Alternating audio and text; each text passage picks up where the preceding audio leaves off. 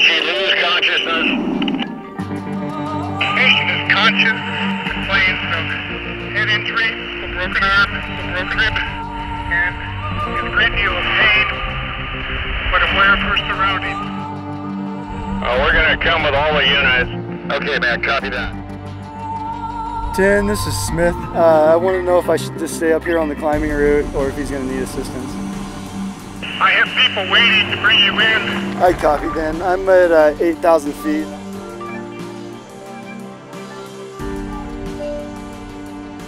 If you meet Jared Smith professionally in the backcountry, you f***ed up somehow.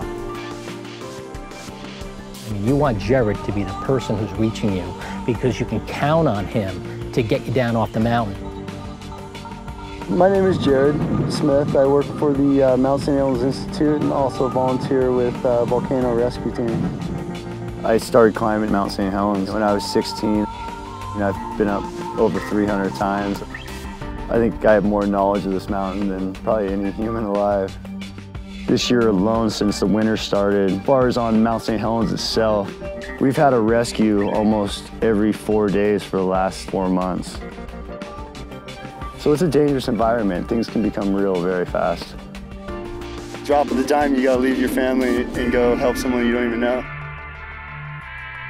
To be a volcano rescue member on Mount Saint Helens requires that you have knowledge of the place. You have to have the strength and stamina to get to these places, and you have to have the training once you encounter someone and decide what needs to happen and then act on that in the appropriate manner.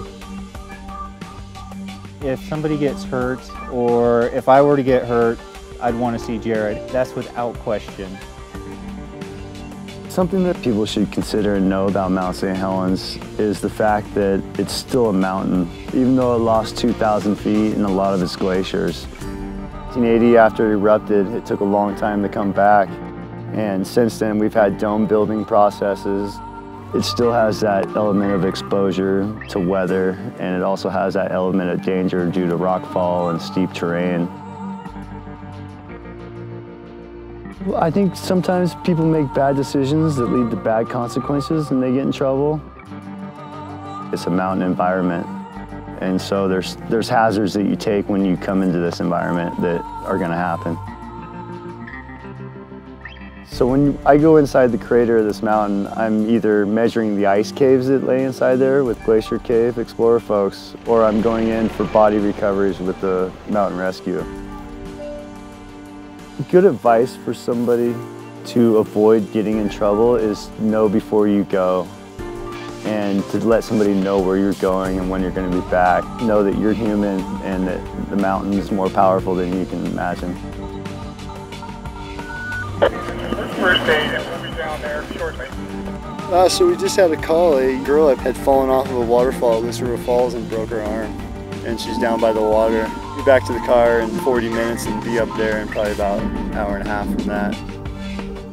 So it's not going to be a quick mission. She's going to be laying with a broken arm probably for the next 4 to 5 hours. Probably going to have to send an EMT over an edge and go down to retrieve her and bring her back up. It's not a good day when we meet in the backcountry. No, it's not your best day, by no means.